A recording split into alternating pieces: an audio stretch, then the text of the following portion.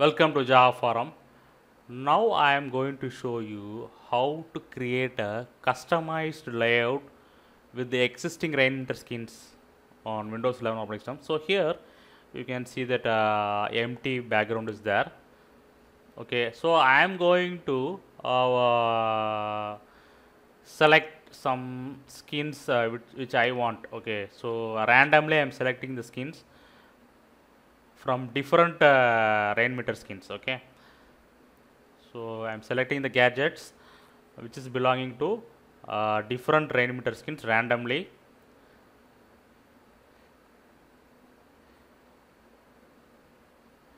So I am going to customize this layout. Okay,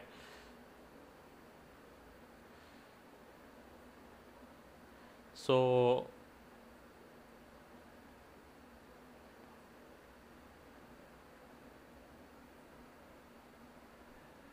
so I have loaded some skins which belonging to different Rainmeter skins.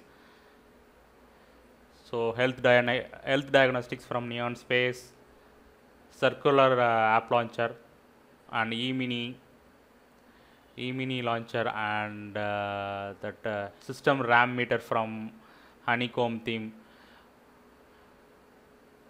So you can save this layout. Okay, so these four controls belonging to different Rainmeter theme, right? You can save this layout. Okay, go to Rainmeter layouts. You can see some options, right? So you need to give some new name to this layout. So I am giving some name to this layout here. So I am checking the options. So I am including this current wallpaper and exclude the unloaded themes. Okay. So I am going to save this theme. That's it. So in the saved layout, you can see that newly created layout was listed down. So if you want to switch back to this layout, you can switch back. So let me try a demo. So now I switched back to Illustro Rainmeter skin.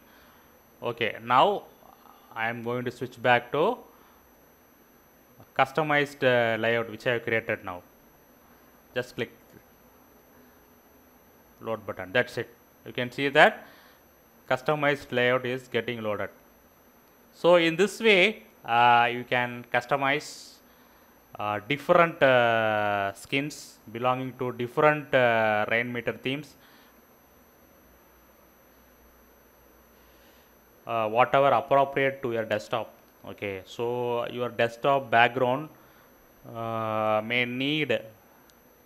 be suitable for multiple skins. Okay, in that scenario this customized layout will be useful for you.